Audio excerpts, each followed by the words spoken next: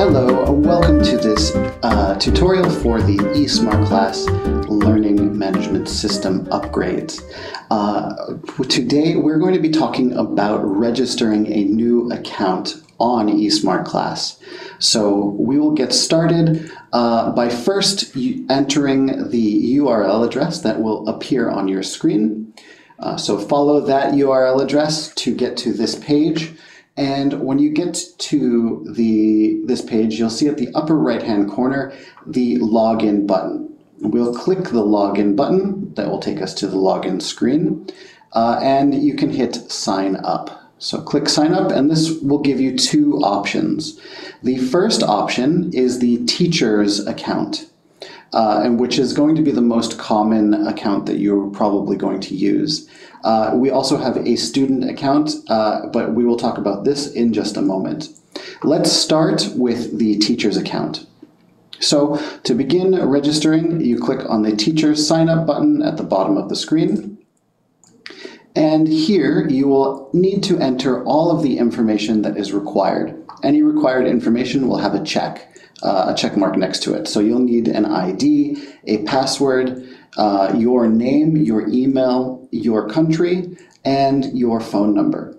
So once you have all of this information entered, please click I'm not a robot down here to prove that you are human, and read all of our terms and conditions and agree to them. You can agree to everything, or you can choose not to receive emails about training information. That's totally up to you. You'll notice here you do not have to put in school information if you don't want to. And at the time of registration, if you do not put the name of your school here, you can always add it later when you go and edit your profile on your account.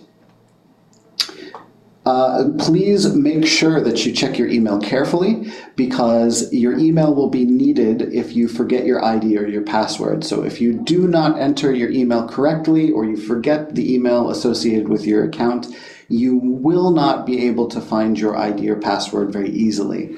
So please be aware of that. Now, to talk about the student page, student registration. So student registration is a little bit different. We would only be using this if we are a student who is studying independently. And that's because your teacher, if you are studying with a teacher at school or at a language center or a language academy, your teacher will be responsible for creating the accounts for each student in their class. And then your teacher will give each student their ID and password.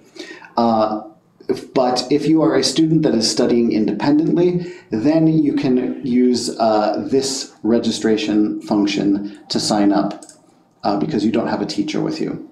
The sign up and registration is pretty much the same thing. You'll need an ID, password, your name, email address, and prove that you're not a robot. You will also need to agree to the terms and conditions, and then you're good to go.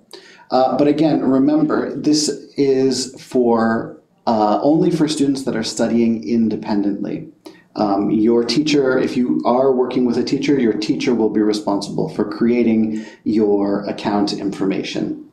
In our next video, we will look at how to add students to a class and how to set up a class.